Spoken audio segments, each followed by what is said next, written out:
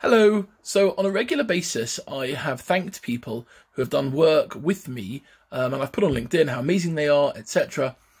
And so when I read the book Lashon HaKodesh by Rabbi Reuven Chaim Klein, I realised that I've got to also thank him on LinkedIn, because if I thank anyone else, why not thank him? So thank you very much, Rabbi Reuven Chaim Klein. It's an excellent Sefer book. Anyone who is interested in learning more about the Jewish language, read the book and you'll understand why I said that, should indeed read it. A few comments for those who are interested.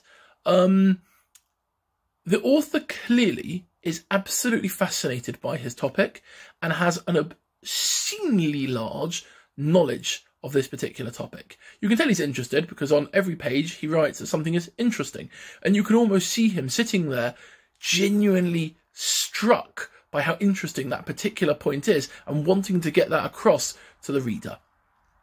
There's lots and lots. It's absolutely filled with interesting stuff to do with Hebrew, to do with Aramaic, a topic which I've actually had some correspondence with the author on in the past. It's also a topic that I find fascinating, the Targum Onkelos.